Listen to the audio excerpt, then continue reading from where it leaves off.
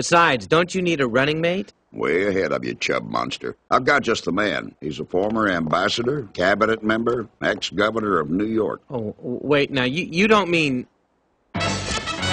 Son, I'm going to be vice president, and I'm going to be honest with the American people. I'm not going to wear this toupee anymore.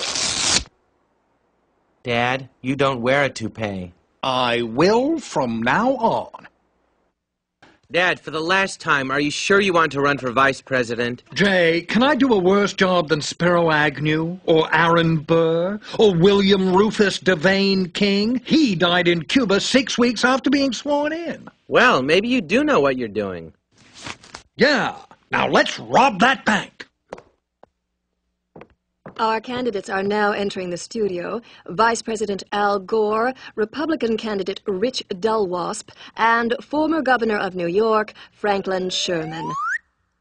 Governor Sherman, an opening statement? As the first black female head of the Ku Klux Klan, I'd like to say America stinks! This may hurt us more than it helps us.